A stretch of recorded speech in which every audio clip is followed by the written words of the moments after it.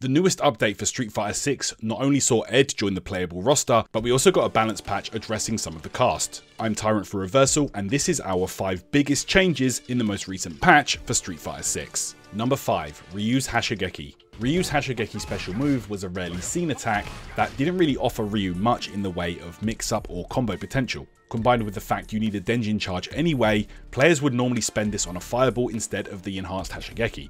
In this patch, however, every version has been improved, with the heavy version remaining plus on block and Ryu with point blank. The OD enhanced version as well is very strong, with increased damage, as well as keeping Ryu right next to the opponent, allowing for more mix-ups and pressure. With these improvements, we could be seeing this move a lot more from Ryu players. Number 4. Jamie's Drinks. Jamie players have been down bad since the release of the game, with one of the main reasons being that he needs to level up to use his full moveset. You get this through the way of drinks. Capcom have added a new way for Jamie to get a drink from his forward throw if you hold the buttons down. This is huge and even keeps him plus in the corner. Also, once the effect of his level 2 wears off, Jamie will revert back to the original drink level he was when he activated the level 2. Before, he would just go down to level 1 and you'd have to start all over again. This is another big improvement. The damage on his level 1 super has also been improved, and now it has less pushback when in the corner, while maintaining plus frames. This is huge for Jamie as it allows him to keep the pressure on and keep those drink levels stacked up.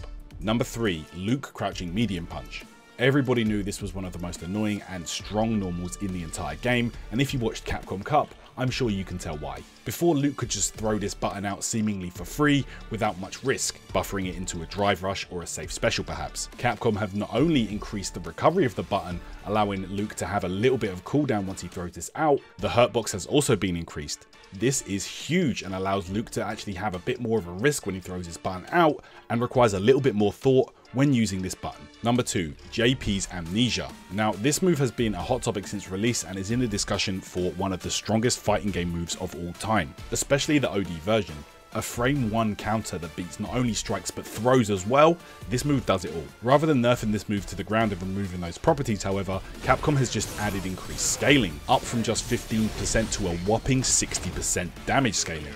That's huge. It's extremely noticeable when you see his amnesia combos now. They just do way less damage in comparison to what they were doing before. He also can't build super art gauge until the bombs detonate, which is also a big nerf. Not only that, if you successfully parry the bombs, you get a huge chunk of drive gauge back, really making JP think twice about throwing this move out non-stop. And number 1, JP crouching heavy punch. As the character that was hit the hardest by this patch, we have to have JP in the top 2. The amnesia nerf seemed pretty big, but his crouching heavy punch nerf is probably going to hurt him a lot more in the long run. Capcom have straight up removed his invincibility to mid-air attacks on this move, and that is going to be a huge blow to this character.